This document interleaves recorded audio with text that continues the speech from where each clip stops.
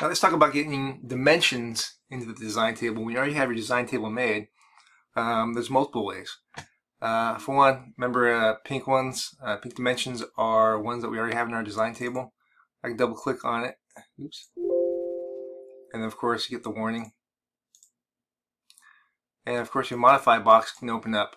Right now, if you click right here, it is on this configuration only. So we are in the original. So if I were to change this dimension, it would automatically update just for that configuration alone.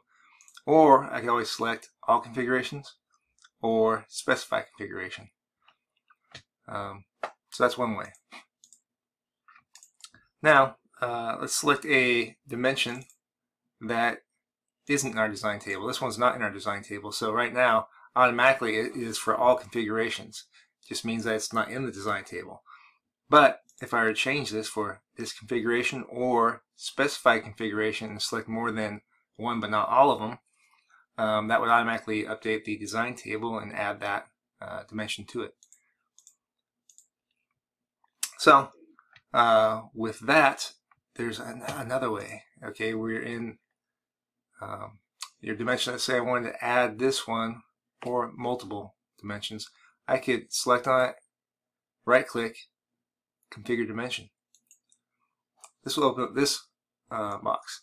Now, currently right now, it is the same for all configurations because that's what it is. Remember we clicked on it, but we never added it into the design table. But here, we can actually add it in the design table. Let's say we wanted to click more. Sketch 3, how about through hole?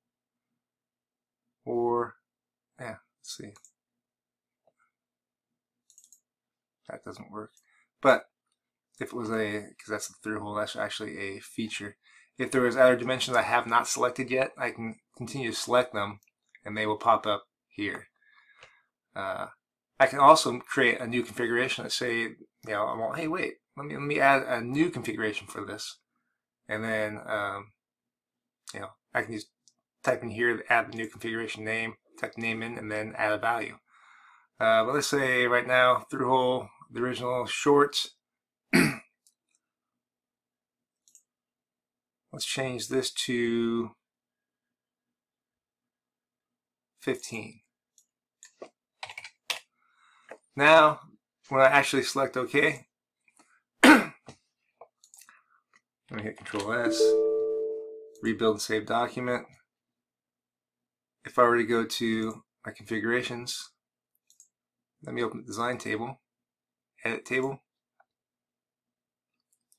Now wait a second for this to open up. Oh, it's also going to pop up with other things that if parameters, that's one of those things that we selected originally, whatever.